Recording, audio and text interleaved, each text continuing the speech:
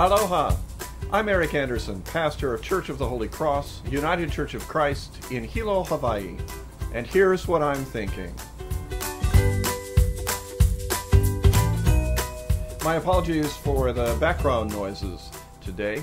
We're having some paint work done at Church of the Holy Cross, and it comes with some extra noise.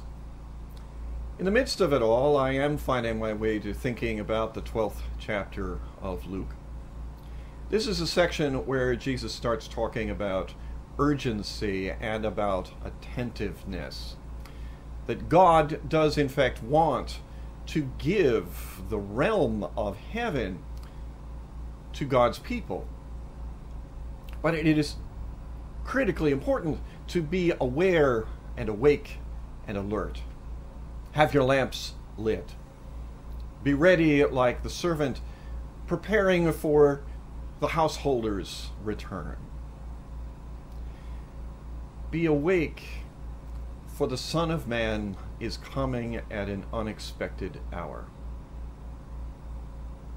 It's a funny thing that the Son of Man, to whom Jesus referred so often, was Jesus himself.